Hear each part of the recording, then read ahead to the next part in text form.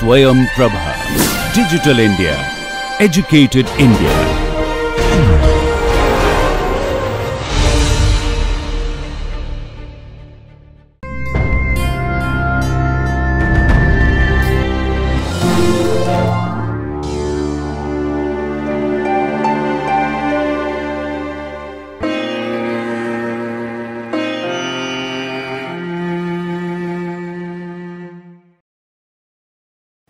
We will continue the discussion on action potential. In the previous session, we closed with this question. This is the resting membrane potential, and that is the threshold for opening voltage-gated sodium channels. The question was, what takes the membrane potential from the resting potential to the threshold at which voltage-gated sodium channels will open? That's what we will see today, but before that, some generalizations. Cells that can develop action potentials are called excitable cells. Here's a list of excitable cells: the nerve cell, different types of muscle cells, and even some endocrine cells which develop action potentials prior to exocytosis of the hormone. And cells that do not develop action potentials can be referred to as non-excitable cells. Action potential is a brief period of positivity within a cell. So ion channels in general are considered to shape the membrane potential, and we've seen that there are 4 primary ion channels. That's the direction of ion transport through those channels along their concentration gradients. The direction of current for the cations is in the same direction as that of the ion transport, whereas the direction of current for the anion is in the opposite direction. From this, it is obvious that sodium and calcium equilibrium potentials will be positive, and potassium and chloride equilibrium potentials will be negative. So far, we've seen that the resting membrane potential is a case of potassium equilibrium potential in a neuron and many other cells, whereas in the case of skeletal muscle, both potassium and chloride channels contribute to the resting membrane potential. The action potential is a case of sodium equilibrium potential, though the membrane doesn't quite reach the sodium equilibrium potential, it stops short. We also can calculate the exact magnitude of equilibrium potentials for an ion with the Nernst equation.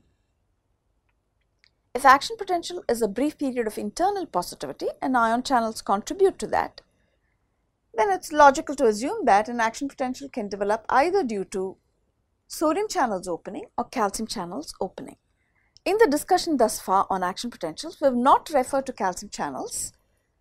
We've restricted ourselves to considering the upstroke of the action potential as due to voltage-gated sodium channels, but that is only in the neuron and skeletal muscle. Dr. Anand Bhaskar, when he considers cardiac muscle action potential, will tell you that they are indeed calcium action potentials. Now, if action potentials are a period of positivity, and those cells that can develop action potentials are excitable cells, then it follows that excitable cells should have sodium or calcium channels. By that same logic, we have to say that non-excitable cells do not have voltage-gated sodium channels or calcium channels. The contour of the action potential that we have considered in the last class and that we will be considering now are those of the nerve cell and the skeletal muscle cell. Cardiac muscle action potentials will be dealt with by Anand Bhaskar in the next 1 or 2 sessions. Now back to our question. We are going to look at what is the cause of this early depolarization, and then we will consider some properties of voltage-gated sodium channels and then repolarization due to delayed rectifiers. This early depolarization, or that segment which takes the membrane from the resting potential to the threshold for opening voltage-gated sodium channels, it may be called the foot of the action potential. And that early depolarization is due to these classes of channels. In different settings, each of these class of channels contributes to the early depolarization. And what are these 3 settings? Here we have a section of the spinal cord, that's a lower motor neuron, which innervates a muscle cell. So here we have the motor end plate or the neuromuscular junction. This is a synapse where an upper motor neuron communicates with a lower motor neuron. So we are going to look at action potentials as they develop in this postsynaptic neuron, action potentials developing in the motor end plate, and then action potentials developing in a sensory neuron when there is a sensory stimulus. The sensory receptors that we will consider are touch receptors, specifically the Pacinian corpuscle, which is one type of a touch receptor on the skin. This is a cartoon of sensory receptors on the skin. Let this be a receptor, a sensory receptor, a Pacinian corpuscle.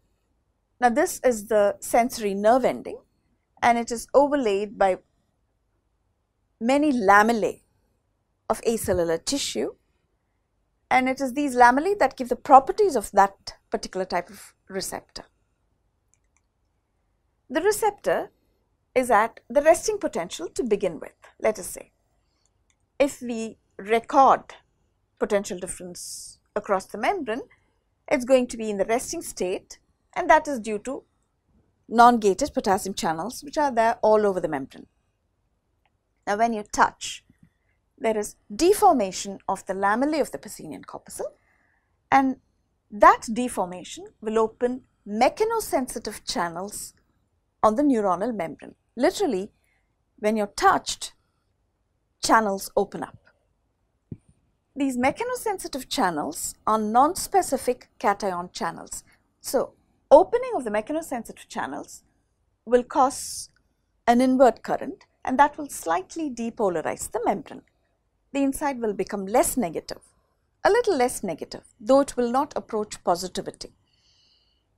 These channels close soon after they open because these lamellae readjust themselves. And because they open and close for a brief period, they produce a very transient depolarization, and that's why these types of channels, there are many of them in different sensory receptors, they are called TRP channels, for transient receptor potential channels. So this is what a receptor potential is. It is a small subthreshold depolarization. If such a receptor potential is of sufficient amplitude to reach the threshold, then voltage gated sodium channels will open on the membrane, and the membrane will move towards the sodium equilibrium potential. But the property of the voltage gated sodium channels is that they will close immediately, and therefore even before the membrane can reach the sodium equilibrium potential, which is plus 60 millivolts as we calculated with the Nernst equation, the membrane will not be able to reach that as the sodium channels close quickly. Then a class of potassium channels called delayed rectifiers will open on the neuronal membrane, and that is responsible for the repolarization.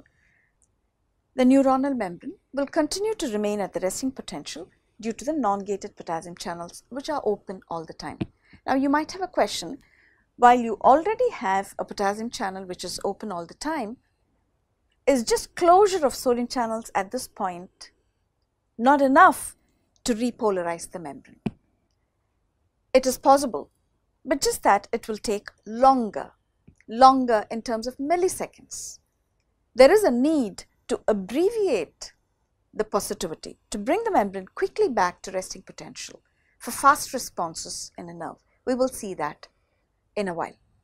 Therefore, the delayed rectifier potassium channels are very important in abbreviating the period of positivity, in keeping the skeletal and neuronal action potentials very brief, of about 2 milliseconds in duration. So, the channel that is responsible for taking the membrane potential to threshold in the Pacinian corpuscle, in the touch receptor, is the mechanosensitive channel, and we find that channel listed here in our table.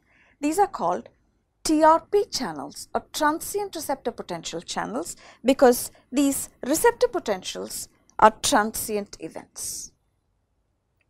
They open and close immediately. Well, this opening and closing because of readjustment of the lamellae is a specific property of Pacinian corpuscles. There are other touch receptors which can produce far more sustained depolarizations. the channels which are responsible for the early depolarization in sensory neurons, in any sensory neuron, pain neuron, touch neuron, auditory neurons. In most of these cases, those channels can be called transient receptor potential channels, and that group of channels must have polymodal gating mechanisms if they have to open with different kinds of sensory stimuli in those different locations.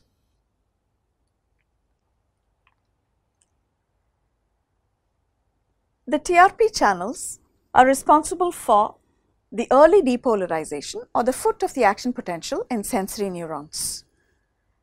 These TRP channels, as you see in this table, are non-specific cation channels, which means they permit all three cations to go past: sodium, potassium and calcium. There are some textbooks which refer to these channels, both these classes of channels, as sodium channels. That is technically incorrect. We will see that more in context when we discuss nicotinic acetylcholine receptors. We will now move on to the action potential in a skeletal muscle cell.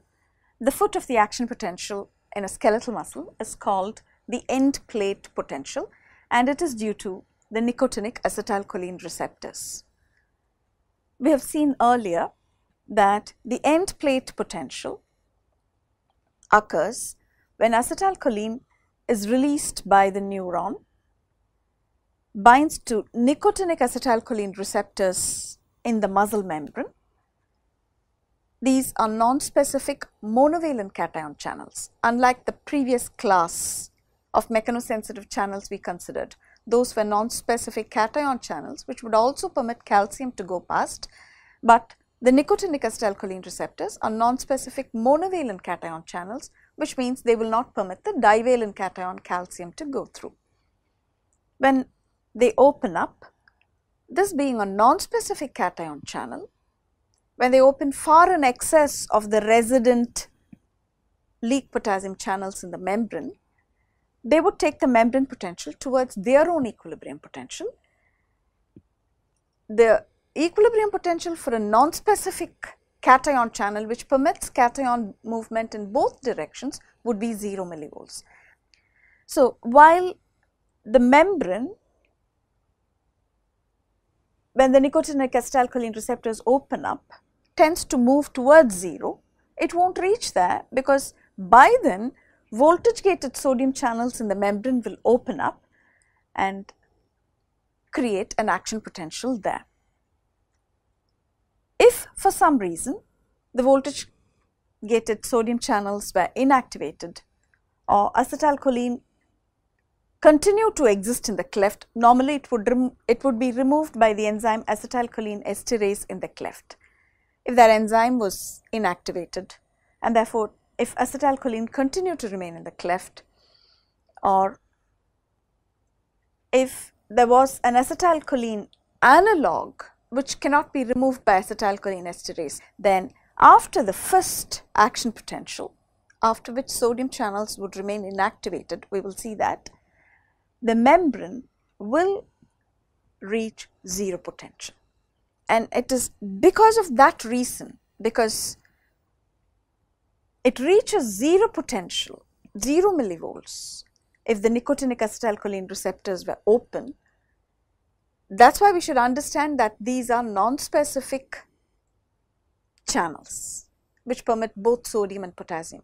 We cannot technically call it a sodium channel, because if it was a sodium channel, it would take the membrane to a positive potential, which is the sodium equilibrium potential. That's why we need to understand that these channels responsible for the foot of the action potential in muscle, in sensory neurons, in postsynaptic neurons, these are all non-specific monovalent cation or non-specific cation channels. If we had to locate those channels in the table, they are here, the nicotinic acetylcholine receptors, which are listed as non-specific monovalent cation channels and which also come as ligand gated channels. We have considered these channels in cell signaling as ionotropic receptors. Having said that, these are non-specific monovalent cation channels. If you do consider the current which flows during the initial depolarization, it is predominantly a sodium current, and that's why probably some textbooks refer to these channels as sodium channels. And why is it a sodium current? Though this channel will allow both sodium and potassium to go past, sodium has an inward gradient, chemical gradient, and potassium has an outward chemical gradient. But if you look at the electrical gradient, at this stage, at around the resting membrane potential, the inside is negative. Therefore, sodium entry is favored, whereas potassium exit is disfavored, because the membrane is at the potassium equilibrium potential already.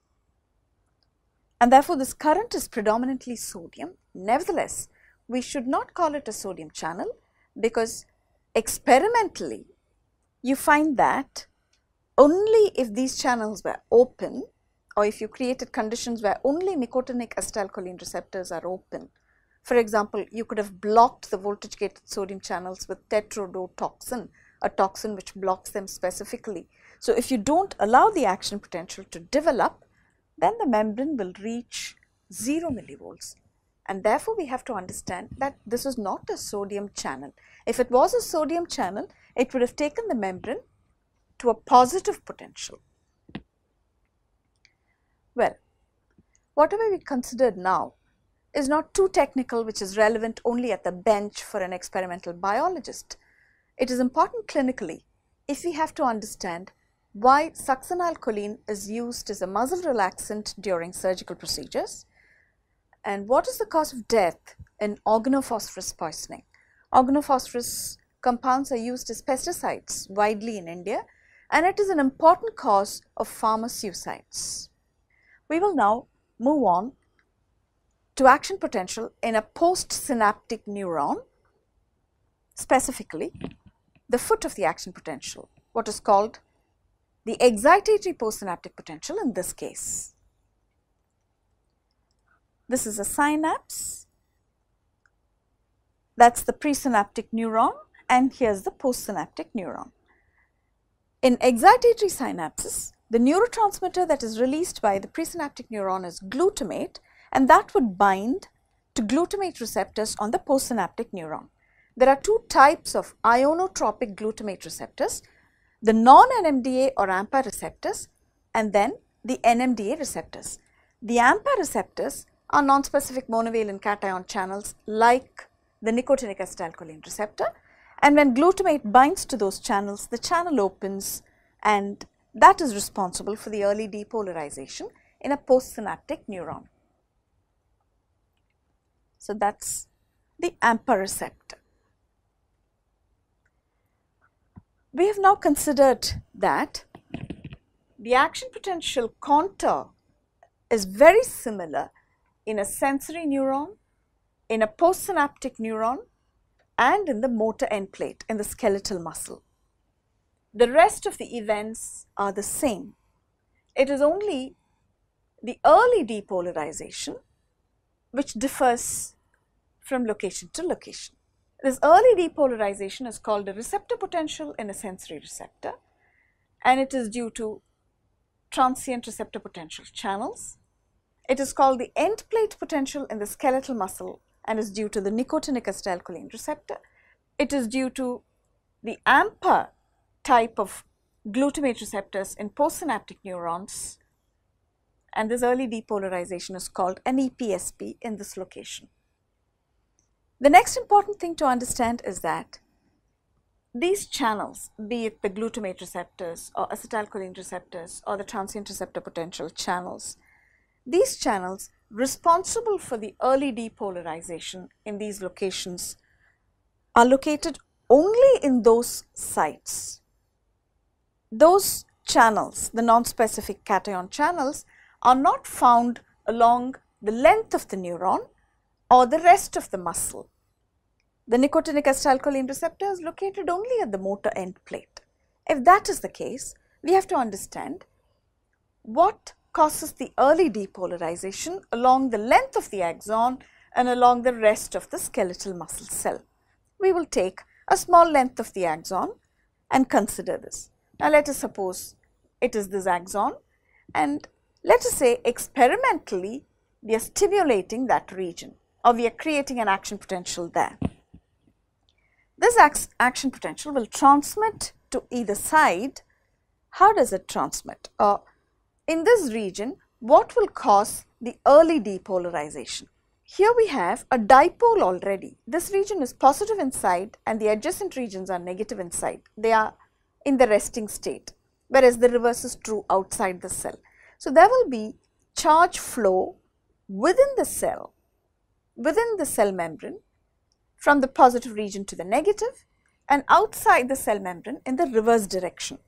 These can be called as capacitive charge flows because they happen on either sides of the membrane and they are not transmembrane ionic currents. These capacitive charge transfers are enough to depolarize adjacent parts of the membrane sufficiently to reach threshold so that action potentials can be set up there by opening of voltage gated sodium channels. So here we have taken the example and we have stimulated the nerve at one point, and then the action potential can travel on either directions, but in vivo, in this neuron, in this postsynaptic neuron, action potentials will start at the axon hillock. You would have learnt that at school, and then they would transmit only in one direction. They can't go in the backward direction because of a special property of sodium channels themselves. We will see that just now. We are moving on to a discussion on the upstroke of the action potential. We know it is due to voltage gated sodium channels. Let's see the events. The membrane is at rest, and when there is a stimulus, there is an early depolarization due to different reasons in different locations, and that will cause opening of voltage gated sodium channels that will take the membrane towards the sodium equilibrium potential. These channels we saw already, they close quickly, and delayed rectifiers open up to cause repolarization. After that, the delayed rectifiers will also close and the membrane will continue to remain in the resting state because of the leak potassium channels. Let us zoom the time axis and see the events more closely. The sodium channel is closed at the resting state. It's closed here, but once the membrane voltage crosses the threshold, say minus 55 millivolts. Now again, a word of caution is that there is no specific cutoff. What we have to think of is in terms of probabilities. As the membrane depolarizes, the probability of opening of sodium channels increases. But for simplicity, let us say that the sodium channels are open when the membrane voltage crosses a threshold voltage. Then we said it closes automatically, and then it remains closed for the rest of the action potential. Now I have shown the closed states here differently from the closed states in the resting state. How are they different? We could refer to the closed state here as the closed resting state, whereas here we call it the closed inactivated state. That's the open state. Conventionally, this is called closed, open or active state and inactive state. I choose to call them closed resting, open and closed inactivated for simplicity. To understand how this closed state is different from this closed state, we have to go into Hodgkin-Huxley's model, the HH model. Though earlier I have said that it is beyond the scope of this class, we will consider it briefly here. Hodgkin and Huxley postulated, astonishingly, from just their electrical recordings of sodium currents during a voltage clamp, they suggested that the sodium channels must have two types of gates. A type of activation gate and a type of inactivation gate. From their experiments, by fitting the activation profile of the sodium current to a sigmoid shaped curve, they suggested that the activation gate is not a single gate, but there must be at least 3 particles which are blocking the pore of the sodium channel, and when there is the initial depolarization, these 3 particles move out of the pore, permitting opening of the channel. In addition to describing the opening of the sodium channel purely from activation kinetics of the sodium current during the voltage climb protocol, the opening of the sodium channel being due to movement of 3 activation particles out of the pore, Hodgkin and Huxley also noticed that even if the voltage was clamped at a depolarized state for a very long time, the sodium current would activate and then inactivate. There would be no sodium current, even though the voltage was held at a depolarized step. And by looking at the profile of inactivation, it fitted with an exponential fit. Hodgkin and Huxley proposed that there must be one inactivation gate. One inactivation gate or one particle moving into the pore is sufficient to block the pore. This is the model that we will see as a cartoon just now. We could think of the 3 activation particles being represented by that activation gate, and that's the inactivation gate or a single inactivation particle. I am just showing it as gates for convenience. During the resting step, as long as the membrane voltage is below the threshold, you notice that the activation gate is closed and the inactivation gate is open. When you cross the threshold for opening those channels, the activation gate opens up, or those 3 particles move out of the pore and the channel is in the conducting state. But very soon, the channel will inactivate, which means the inactivation particle will move into the pore. I am showing it here as the inactivation gate closing. And the channel will remain in that position. For how long? The inactivation gate will open only when membrane voltage goes below the threshold.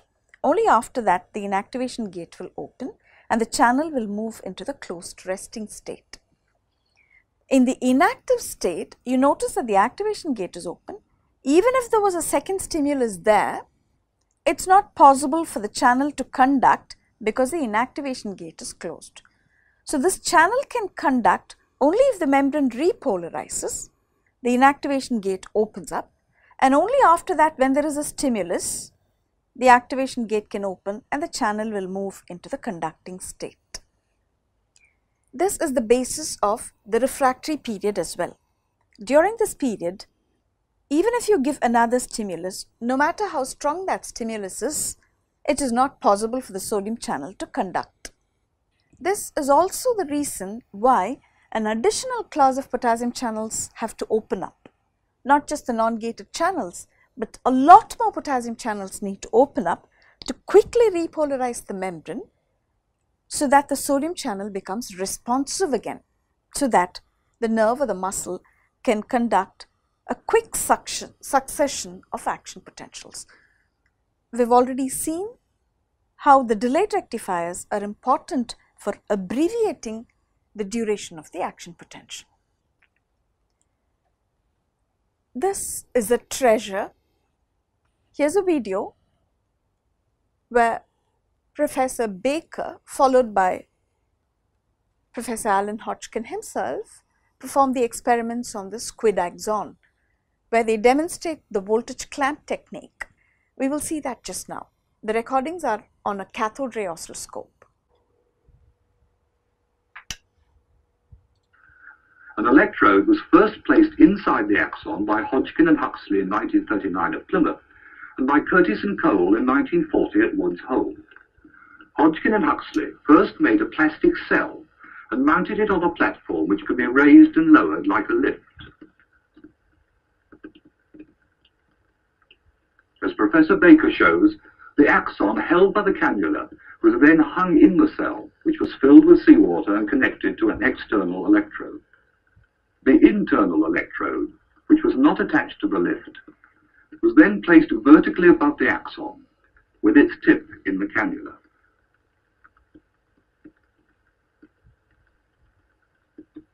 Hodgkin and Huxley found that as the electrode entered the axon, a negative potential with respect to the external seawater of about 65 millivolts was obtained. This was the resting potential of the axon, and although its existence had long been suspected, this was the first time it had been directly measured. Moreover, when the axon was stimulated, the action potential did not simply fall to zero during the impulse, but became positive with respect to the outside, shown by the overshoot of the action potential. This important discovery suggested that the nerve membrane, which at rest is mainly permeable to potassium, becomes primarily permeable to another ion during excitation.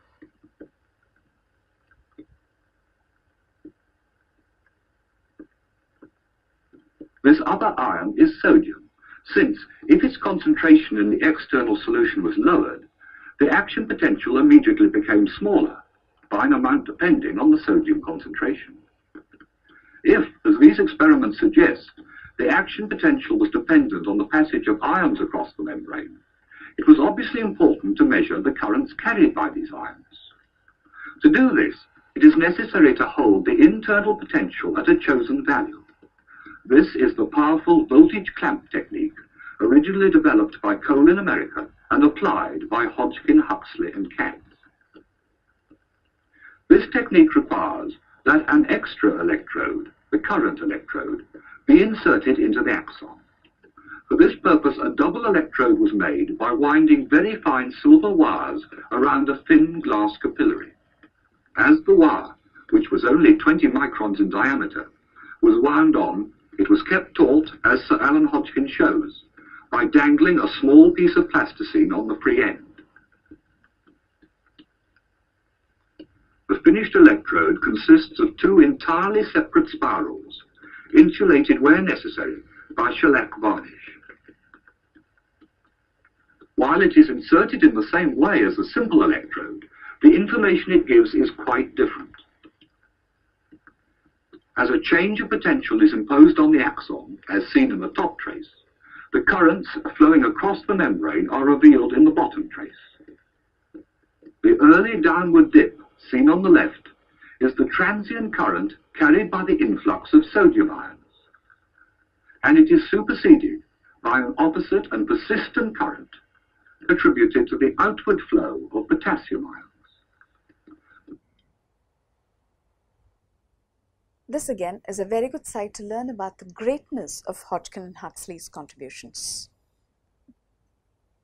All the important aspects of Hodgkin and Huxley's work are stated here, that the kinetics of the conductance were unexpected, the mathematical description of the conductance patterns was unique and brilliant, the kinetics of the potassium conductance involved a power function, and the kinetics of the sodium conductance requires two power functions,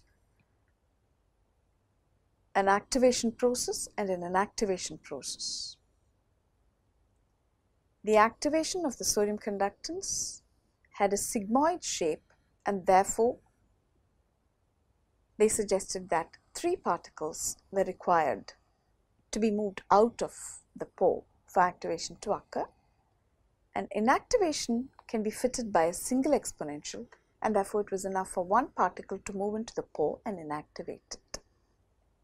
The Hodgkin-Huxley formulations have proved to be so successful in describing the conductance of the squid axon membranes that they have had a phenomenal lifetime of at least 1/2 century and have also served as a framework by which equations for other excitable membranes are described. This is taken from UPenn, University of Pennsylvania. Now on to some interesting facts about the voltage-gated sodium channel. These channels can be blocked by tetrodotoxin, which is a toxin formed by puffer fish. These fish will puff up when they are about to be attacked by a predator to scare the predator. That's one of their survival tactics. The other one being elaboration of the toxin tetrodotoxin in their tissues, So it makes this fish poisonous. Predators will therefore avoid the fish. What is astonishing is that in nature, there are such toxins. The tetrodotoxin is so specific for the voltage-gated sodium channel. So if it blocks the voltage-gated sodium channel in the predator, the muscles will paralyze, the nerves will not conduct. It is so specific a blocker for voltage-gated sodium channels that they say you can count channels. Depending on how much of the tetrodotoxin you applied to the tissue was used up, you can count the number of channels on that tissue. Similar to tetrodotoxin, there are other toxins in nature which are developed by organisms and which are so specific in what they block, very specific missiles. There are a number of scorpion venoms which are potassium channel blockers, blocking different types of potassium channels. Bee venom is a potassium channel blocker. Since ion channels are involved in multiple life processes, blockade of ion channels are not only toxic, they can also serve as therapeutics. A lot of research goes on into finding toxins like this in nature which can block various channels. The omega conotoxin from the sea snail is one such example.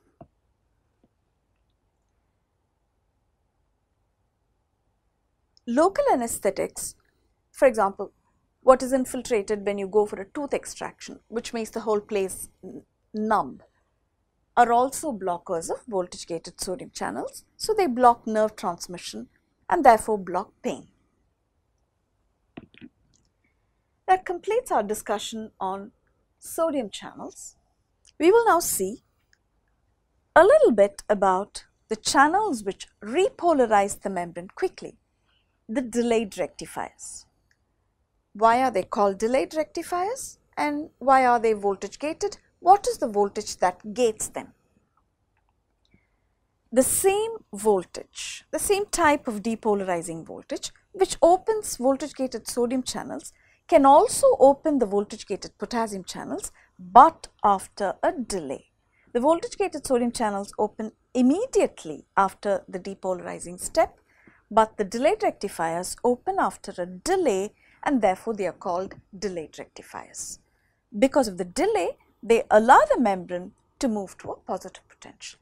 They allow the action potential to develop and then quickly abbreviate it.